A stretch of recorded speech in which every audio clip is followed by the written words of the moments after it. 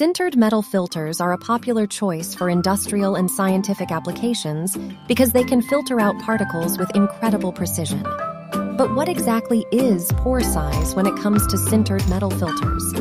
Sintered metal filters are made by compressing metal powders into a porous shape and then heating them until the particles fuse together. The result is a material with tiny, interconnected pores that can capture particles as they pass through.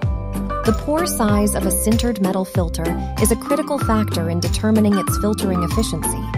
Filters with smaller pores can capture smaller particles, but may be more prone to clogging, while filters with larger pores can let larger particles through. Pore size is measured in microns, just like with skin pores. However, for sintered metal filters, pore size can range from a few microns to several hundred microns, depending on the application.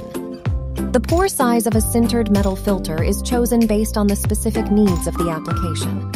For example, a filter used in a laboratory might need to capture very small particles, while a filter used in an industrial setting might need to allow larger particles through to avoid clogging. So there you have it, a quick explanation of pore size for sintered metal filters. Next time you know what is a sintered metal filter, remember that the pore size is a critical factor in its performance. Thanks for watching. More questions about pore size of sintered metal filters, you are welcome to contact us by email k@henco.com.